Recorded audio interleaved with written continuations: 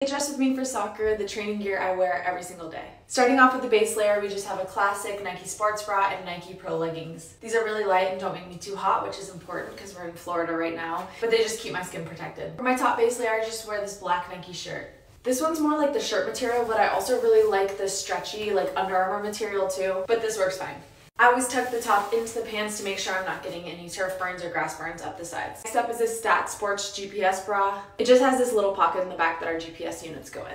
They track things like distance on the field, high-speed running, all the stats to track your progress. Finally, we've got our training top. I'm wearing short sleeves because we're at a training camp in Florida and it is really hot and humid. On top of the leggings, Nike shorts. I just wear these white crew socks. That's it. Time to do my hair and head to training. Bye!